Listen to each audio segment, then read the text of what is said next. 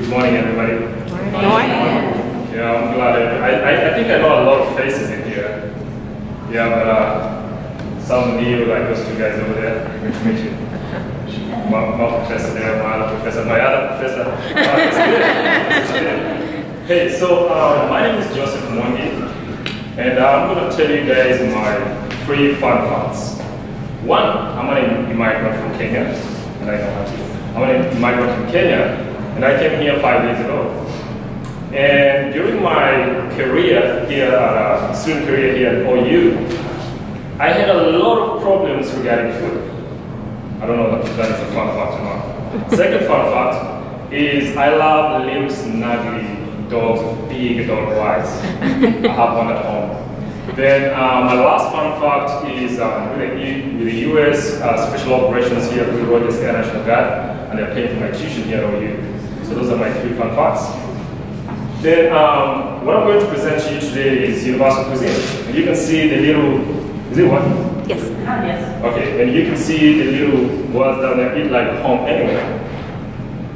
So what is the problem that I'm trying to solve? If you can remember from my first fun fact, during my student career, I had a lot of problems accessing my authentic Kenyan cuisine. I'm from Kenya, the singular, yeah? So the first thing that came to my mind is how can I get access to this food that it is super, super hard to get? In the Norman area, there's actually no single restaurant that actually serves African cuisines. If I go to Walmart, I cannot find authentic ingredients to cook that.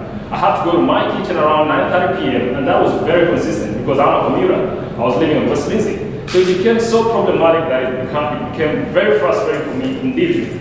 And I was like, I miss home food. I love American food. I love the burgers, the cheese and bacon and all that. But it reaches a time when you really need that home cuisine. And I'll give you a scenario. So how many of you have traveled outside the US by show of hands? You see, majority in the room. If you don't mind, which country did you go to? All over Europe, Russia, North Africa. Oh, you said Africa. Which country in Africa, if you don't mind me asking? Algeria. Algeria, good. So, and what's your name, man? Sally. So Sally went to Algeria. So let's assume Sally in Algeria, that's just an assumption, it's not true. She lived there for 4 years as an international student. And she was eating Algerian cuisine day in, day out. Year 1 goes by. Year 2 comes by. Day in, day out, Algerian cuisine. By year 4, how are you going to be feeling, Sally? I really want some peanut butter. You see? So that is exactly what I'm talking about. That is a problem that not just me by myself, we have thousands of international students at OU who experience the same problem. And we did a survey in my NVD1 class and NVD2, courtesy of him over there. And we came to find out that 2,480 something students in the academic year 2017-2018 were experiencing the same problem. So it was not just me, a lot of people. So that is the problem there. And what is the solution? So here, we are working on a mobile app. And I know most of the people will say, we have a lot of mobile app delivery app out there. How is yours different? And I'm going to tell you how it's different. One, we are strictly serving authentic international cuisines. The competition doesn't do that. And that is Uber Eats. GrabHub is a big guy there. He's acquiring everybody. They just acquired OrderUp the other day. So, but if you look at the way of doing business with GrabHub, they're just serving the big multinational restaurants you see out here, McD, all these big restaurants. But that is not solving the problem for people like me, and thousands of them, and thousands across the US.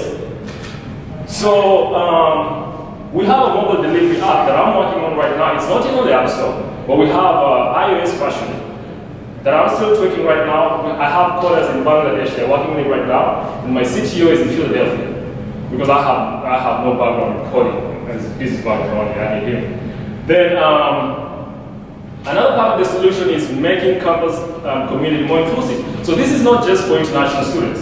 The second tier of the people I'm targeting is everybody else, because we have a lot of other people who are wanting to try authentic cuisines. Like I was talking to the 2 gentlemen over there, and he comes from Texas, between the border of Mexico and Texas, and he was raised around almost authentic Mexican foods. And he came to Norman and there was a problem finding that food. So it's not just for international students, even local students experience the same problem but in a different way. It's just a matter of us understanding how to tackle that solution, that problem in the way that they want it to be tackled. Then these are the numbers in terms of the market. So right now, we're still trying to track the product market fit. It's been a hassle to do that, but eventually I'm pretty sure we're going to get it. So right now we are looking at the overall students across the US. It's 24 million students right now in the year 2018-2019 academic year.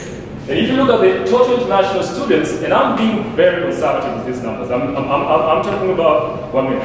Okay, I'm talking about the minimum side. Then at OU alone we have 2480 students. These students right here, if they buy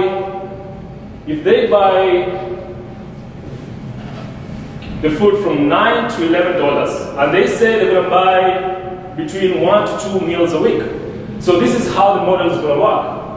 We calculated the total addressable market for OU alone, and that is the figure that we got there. Then for the whole of the USA, if you saw the numbers from the whole students who are actually in the US, it comes to 87 million. But we're going to take up to the third year to break even. Then I'm going to go back really quick at the opportunity. We did surveys, and more than half say, of course, they'll buy this food. Then we have 19% who say sometimes. And if you go down there, we ask how many times a week do you want to buy this? They say more than 50% say it once, and more than 30% say more than once. So if you can see, this is very promising. Then, like I was saying, we are working on this. It's not another app store, but it's coming. And this is a competition. This is a big guy. He's acquiring everywhere. But his way of doing business is totally different from what I'm trying to do here. So that is what is going to differentiate me as a competitor. And he cannot actually do what I'm doing because I have a direct access to international students and companies. He doesn't. His business model does not even care about that. Then we did a 48-hour run trial at the Startup Weekend. That was a few semesters ago, and that is me with 2 international students right there. And we used the Indian village on West Lindsay to deliver the foods. We delivered some foods, and this is the feedback. If you can see there, she's saying, this is what we've been waiting for. That is Nafisa right there with a big old smile. Then these are the other students right there, because we tried this food and they need it. I'm telling you, it's emotional for some people. Because food has a way to make you happy from a psychological level. People connect to food in a way that they don't connect to most of the things out there. And if you're in a foreign land and you don't connect in that manner, you become homesick to an extent that it kind of like pulls down your productivity. So we understand that, and that is a problem that we're trying to solve. So I'll finish with this, what you can do, because this is a very diverse audience. I'm just going to request that talk about Universal Cuisine. Go look it up, and you can follow us on Instagram at universal_cuisines. And invite people, because here in a minute we're going to be looking for drivers. And I know international students don't own a driver's license, so we need local students to do that. So please, talk to people about it, and soon go to App Store, download the app, and try the authentic cuisines. Thank you very much, and I'm going to ask for questions now.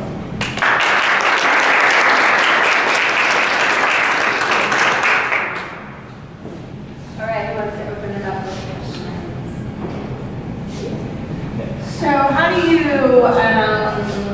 find, I know that the restaurants aren't necessarily all there, so do you have other options other than just restaurants? Yes, ma'am. That's a good question.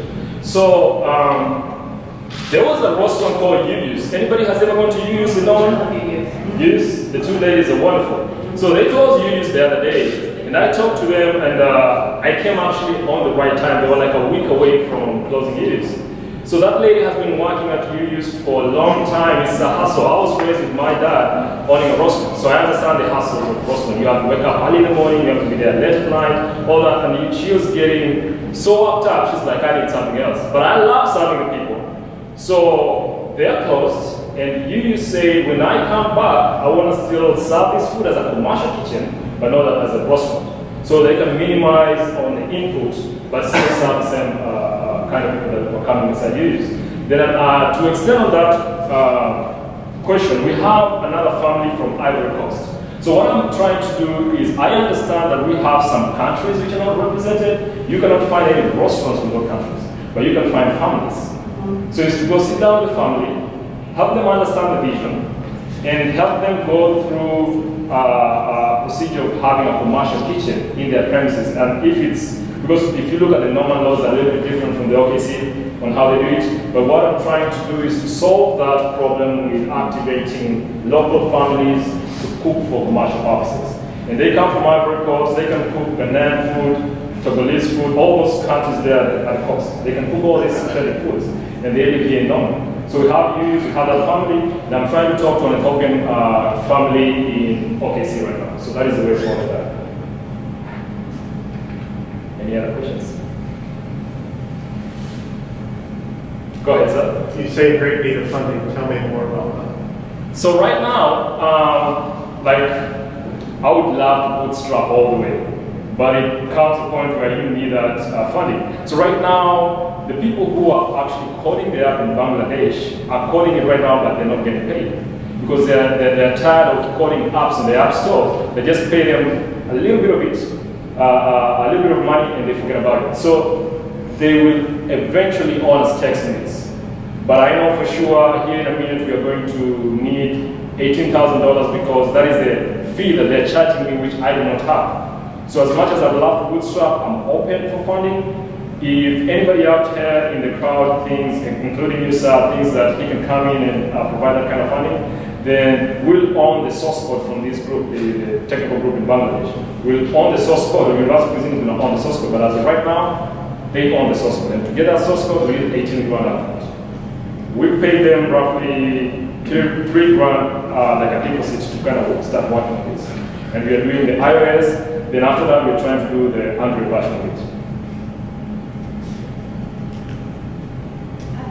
Go ahead. Okay, so right now you're focusing primarily on connecting with restaurants, but if you wanted to find the ingredients to cook your own meals at home, are you looking at that at all as well? Yes, ma'am, and that is actually going to even differentiate us even more from the competition. So Universal Cuisine is customer-centric, and we really understand the behaviors of our target market. So one of the things that these people in the questionnaires that I saw really tendency in how they answer those questions is they lack a place where they can find authentic ingredients. Like Walmart does not sell that. You have to really go in these little stores which are owned by international people to kind of find those authentic ingredients. So inside the Universal Cuisine app, you can actually find authentic ingredients. And we are going to be sourcing that with all those students at OU. There's so many. And at OU we have a student organization called the U Culture, the Universal Culture. And it's a lot of students who come together. When they go home, they come with all these authentic ingredients locally from them. Which of those ingredients you cannot find anywhere. We're going to sell them inside the Universal Cuisine app, which Grubhub will never do anything like that. So that is how we become even more different from them.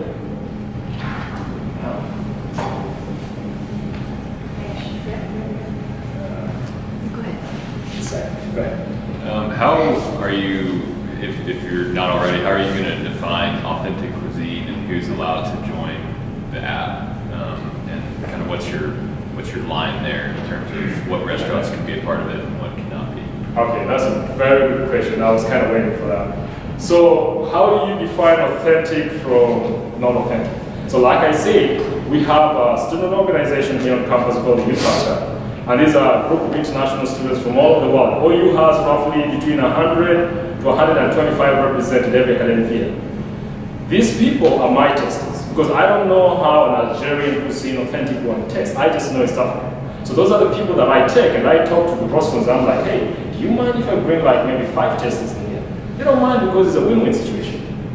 And that is how we differentiate the authentic from non-authentic. And I'll give you an example of the gentleman over there. He came to Norman and he could taste that Mexican food. He's like, no, this is not Mexican. See? So those are the people that I'm searching to go represent Universal Cuisine to differentiate authentic. And if more than 3 people say, you know, this is kind of like, then we're not going to work with that family or that restaurant.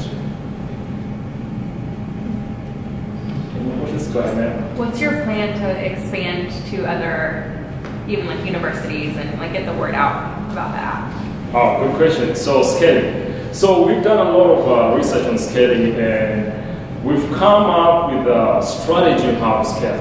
One is start from the grassroots. That is the best way, because we are preaching authenticity. That is how we're going to scale. That is our kind of like a philosophy. So we start at OU and really perform really well at OU. Then we go to our second stop is going to be UCO. UCO does not have a lot of diverse students at OU, but it has some good number. It makes a lot of business sense to go there. Then we go there and replicate what we're doing at OU, but we just tweak it a little bit to meet those needs of the students locally there. So we go from one university like that. Then, like I said, we are hoping to break even on the third year. When we break even, then we will now expand outside universities. We now target everybody out there. So that is how we are trying to grow and scale over time. I don't know if that answers it. Well, thank you.